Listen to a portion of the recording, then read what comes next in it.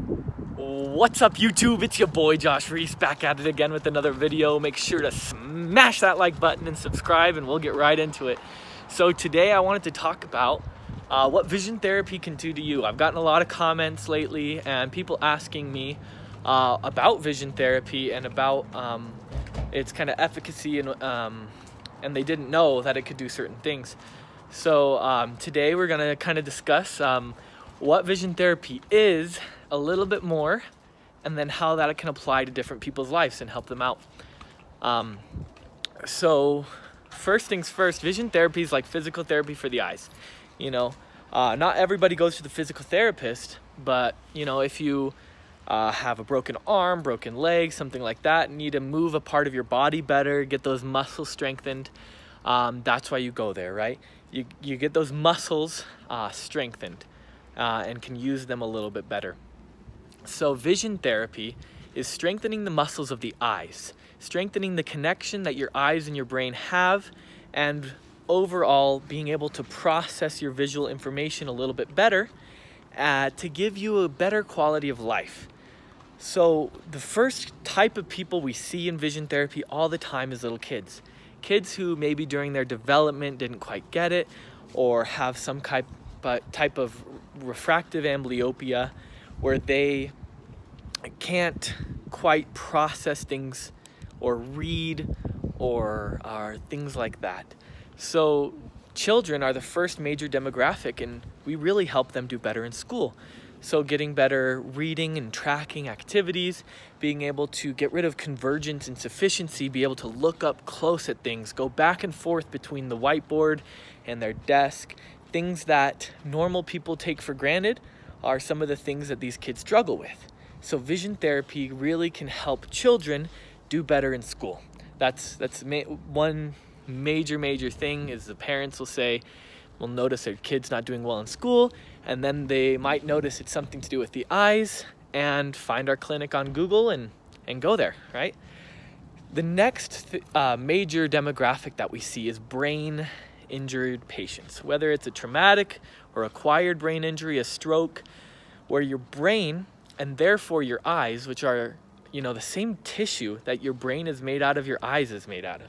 So the eyes are an extension of your brain. It's how your brain, you know, touches the world is vision.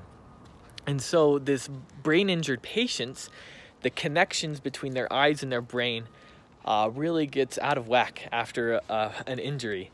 And so whether or not it's processing the information in the brain or the neural pathways between the eyes and the brain, these brain injured patients can't quite use their vision like they used to before. And so what vision therapy can do is help them use their, you know, the muscles that focus, the muscles that point, the muscles that track, all better. Help them process their peripheral vision. When things are swimming, things are nauseous, things are dizzy, we can help the brain process that a little bit better. So we've seen traumatic brain injury patients do better in their work. You know, be able to work a 12-hour shift without being completely dead afterward. Being able to go outside without wearing sunglasses and a hat, right? This light sensitivity, this visual processing, it can all get better. People would think they're dumb. People would think they can't do anything anymore. They can't work anymore. Vision therapy could help you process that information a little bit better. So we got kids who go to school, right? And then we have traumatic brain injury patients. Now the next big demographic is everybody else. Really, everybody can benefit from vision therapy. I know as a vision therapist, I am able to work with people on a day-to-day basis that sometimes just would like to get a better ACT score. And so we can work on the muscles that read and the muscles that process and really help this person get a better ACT score if that's their goal, right? We can take people where they are and make them better. Football players, athletes, whether or not they have a traumatic brain injury or not, will sometimes come in to better catch the ball, get better depth perception, things that we use all the time that we kind of take for granted. a lot of athletes will come in and help that. So it's kind of another subset of vision therapy is sports vision. There's a lot of optometrists that work out there with athletes to help them process, help them bat better, help them golf better, help them just process everything, because that's really all sports is predicting the future and being able to act on it a little bit better. And so as you can process your vision a little bit faster, you can do a lot better in the sports you're competing in. The next really big thing would be lazy eyes. So we have, school, help you with that, brain injuries, everyone, and lazy eyes. That's one thing that a lot of critics will attack vision therapy is the credibility of getting rid of lazy eyes. And it's not always a one-trick pony that can do everything, but it does substantially help. So I know a lot of ophthalmologists out there, bless their souls, they will want to recommend surgery as fast as they can, but sometimes that just treats the symptom and not the cause. An eye will sometimes suppress or turn off or become lazy because the brain doesn't know how to use it very well. So if you have surgery to point the eye straight again, sometimes the eye will be able to pick up on that and be able to use it again.